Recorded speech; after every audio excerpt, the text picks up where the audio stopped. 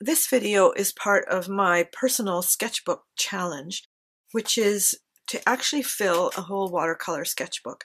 Now, obviously, I don't need to do watercolor on every page. You can do mixed media, you can do just drawing, sketching, pen and ink, whatever you want, or, ink and wash. And I haven't made a decision about any of that. But today I'm going to do a watercolor. I have considered doing ink and wash, and I think I'm going to stick with watercolor for now. Well, the interesting thing about ink and wash, which is ink and watercolor, you can do the ink first and then add the watercolor, or you can do the watercolor first and then add the ink. So I'm going to start with the watercolor and see if I like it, and add ink if I want to. I've already sketched out this little scene. I would recommend using, I don't know about you, but I'm not great at just picturing something in my head unless I'm just really into it and just drawing it. I prefer to look at something and reproduce it in a drawing. So for this one, I used a sticker. I ordered some of these little stickers with doorways and windows and things because that's the kind of thing I actually really like to paint. And I thought, well, you know what? I'm just going to use this. Now, I'm not going to do it exactly the same. I want to change some colors, and I've already changed some of the drawing and everything. But I drew it out in pencil, and I could just leave it like that because you can easily use watercolor over pencil, and it has a certain charm when you can see the pencil lines. But I'm going to take my beat up old kneaded eraser and just lighten some of those lines a bit. I actually need a new one of these erasers. I don't have a lot of choices in art stores where I live, and I just haven't got around to getting one. So this isn't going to take too much off. I just want them to be a little less obvious so that when the paint comes along you see the color more than the pencil lines. So if you're wondering about my arm, my wrist, what happened is I have no idea. It just, this joint at the top of my thumb started to hurt a couple of days ago, and then it started to really hurt. It's so painful. I actually have no idea what's wrong with it. I can't remember actually doing anything to it that would cause it to do that. It just sort of came on, and for no apparent reason to me. So if you've got any ideas, if that's ever happened to you, please let me know. Okay, I think that's good enough. Now, one thing I can do with this is just do the background, or the wall. So the thing about watercolor is that you paint back to front, usually, unless you want everything to be kind of separate from each other, which is another look that is really nice. And you can paint in layers for sure, but you kind of have to decide, am I going to paint in layers, starting with the light and moving towards the dark, or do I want to just paint everything separately? And it depends on the look you want. I kind of like the look where everything is painted a bit separately, because I like the white space showing through. In this one, I'm only going to put a bit of background around here and on the foreground. So to start with that, I am using this brush, which is a size 12 water media brush from somewhere, sometime. And I also need this little thing. So I'll make sure there's no color in my brush, which is a good thing because there is some color in there. I thought so. It kind of looked like there was color in there. Some colors are hard to get out, and sometimes I just work quickly and don't get them out. So I'm not going to leave this here because I don't want you looking at that and thinking, well, it's not the same, because it's not going to be the same. Okay? Now the background that I want something, I'm going to paint this door blue because I kind of have a thing for blue doors. And what I want to do is, instead of swatching my paint color here, I'm going to do it just around the edge, because I kind of like that look. And this is a sketchbook, so I can mix them up on my palette over here, which I'll show you. my camera space isn't big enough, but this is what I'll be mixing colors on. So I can mix them up here using whatever's kind of left over here if I want. Isn't that beautiful? What a pretty color. And then try them here. Like, do I want that as the background color? Not really. Okay, so I might want to mix something else into it, such as, oh, I gotta turn this around. I usually work at it in this order.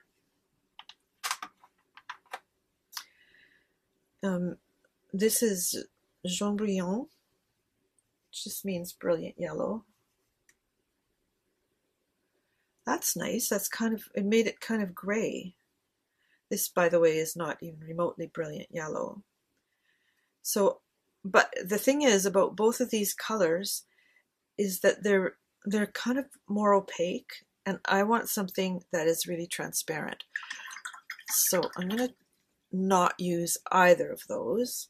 These are CRICUT, I can't remember, Gansai Tombi. Yeah, I think that's what it is.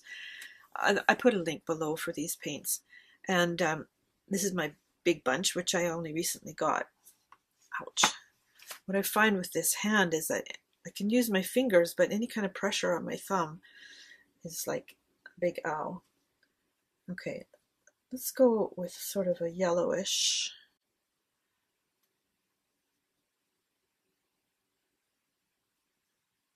And you know what? I'm going to mix some of that purple into it, so it's kind of gray. Well, that went kind of green. Do I like that? Not so much. I want it more pink. Okay. Okay, having done that, I'm going to go at it the other way, because just the act of kind of looking at background colors makes me think, I don't want to do it this way. So I'm going to instead start from the front and move back. So by that I mean I'm starting from the colors closest to me and moving towards the background. I'm trying to use bigger brushes, but I think that one is just going to be clumsy. So I'll use this one instead. This one is a size 8. It's a little bit less unwieldy. So for these pots by the front here, to me they say hydrangeas. And one thing I need to keep in mind with my little picture here is the direction of the light, and it's coming from this way, and you can tell by the shadows here. So that means I'll want to have lighter colors over on this side and the darker ones over there. So I'm seeing this as hydrangeas when they have sort of that mixture of pink and lavender and not quite blue. So to get a blue, let me see. Let me use this one here, a little bit of this one. I want that color, because they're actually quite beautiful when they're this kind of mixture. One thing you have to remember is that you have to let these dry if you're going to use this method of painting around instead of painting over. I'm going to call it that. Then you have to use this method of making sure you let things dry, because if you don't, you're going to get the paint blooming into whatever's next to it. Now, what I can do too is when I can come back into this after it's completely dry, and I can add more color to it. And instead of doing the green here, I'm going to do the green up the wall here, because it's not so close to what's already painted. Another way you can do this is start from the top and move towards you. which is great if you're doing fine work and you don't want to put your hand in it. You know, I don't want to put my hand in it, but I'm just going to be careful here because I can put my hand over to the side. This is just a little climbing vine. A little too much paint versus water here. As I've mentioned before, the more intense you want it, the more paint versus water. And vice versa. So if I want it paler or with less value, that is less lightness, I will use more water, less paint. Might as well do this one at the same time, however. I want a little bit more of this color. So this little vine is like not quite as developed as its mate across the doorway there. All right, I am going to paint these pots now because there's nothing else quite around them and I want all this to dry. I think these pots are going to be sort of a dark terracotta. Let's see. Yes, just with more water.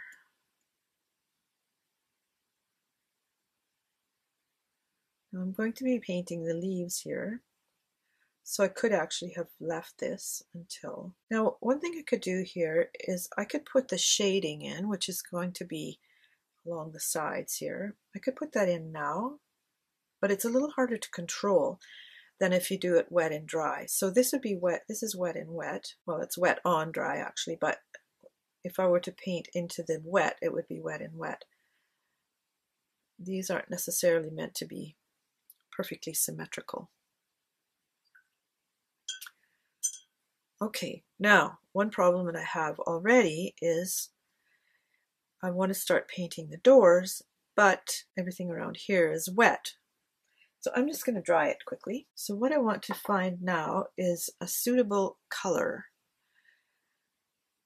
Now, this is turquoise. I think that's a little brighter than I want. Maybe I'll go with this Prussian blue. Yeah, but not too intense.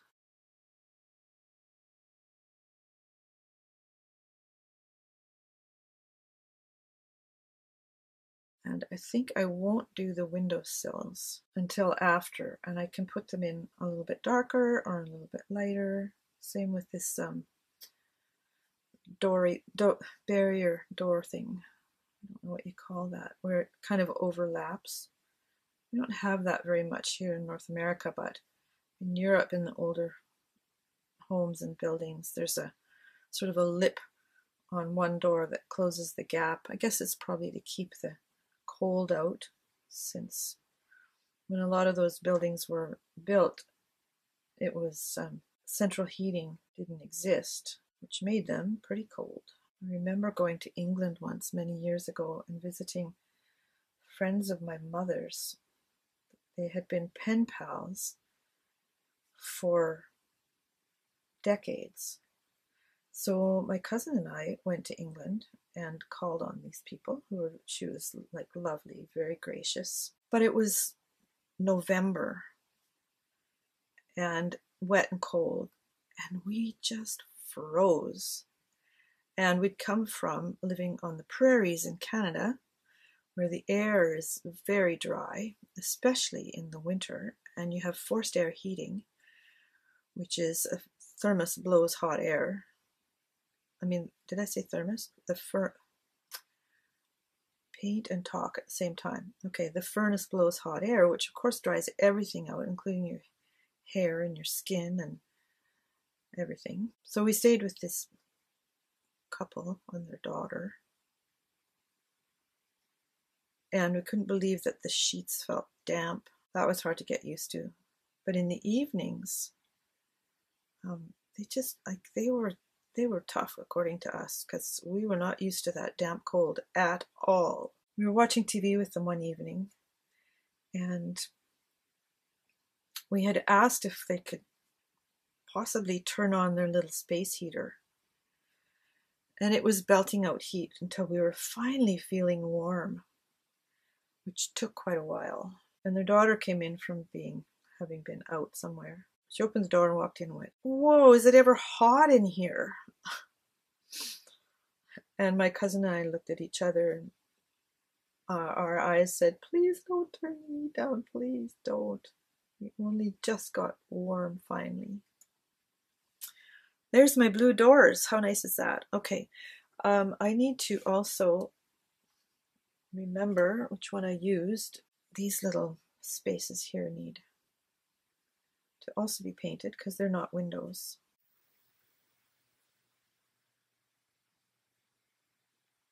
Anyway, hence the need for one of those little closures on the door like this one has, which is a little half circular, I don't even know what you call that thing.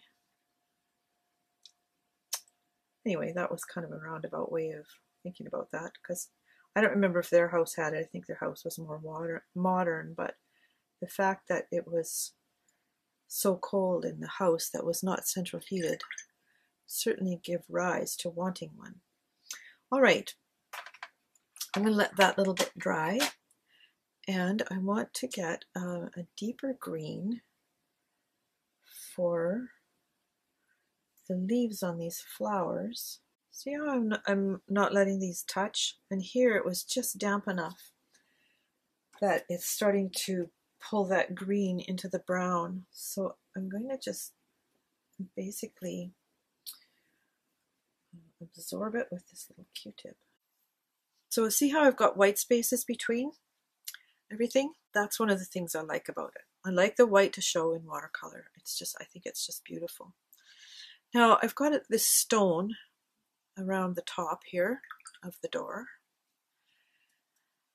and I need to swatch some of these. This is I would call that a warm gray,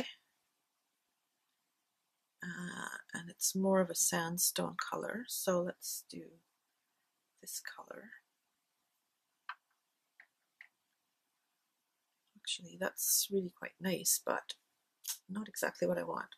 What I do want is something with a bit more yellow in it. So I'm going to turn this around so that I've got a little clear spot over here. Gather up a bunch of this and mix it with some of this Naples yellow. And look what happens. So the question is that enough paint? Because sometimes if you don't mix enough when you start, you run out, and then the resulting additional mix doesn't look the same. Now this is pretty finicky painting, but it has its advantages, has its pluses. That is, if you like finicky painting, if you like precision, if you like the look of it, that makes it worth the fact that it's kind of slow, then by all means, it's worth it. All right, I'm going to dry this so that I don't keep having problems. One advantage of painting little vignettes like this is that don't warp the paper that much. Okay, this is my blue. I can't use this brush, it's too big. If you're going to be really aiming for accuracy, you need to work with fine brushes. Now, I want more color than that. So let's get it. That's all dry.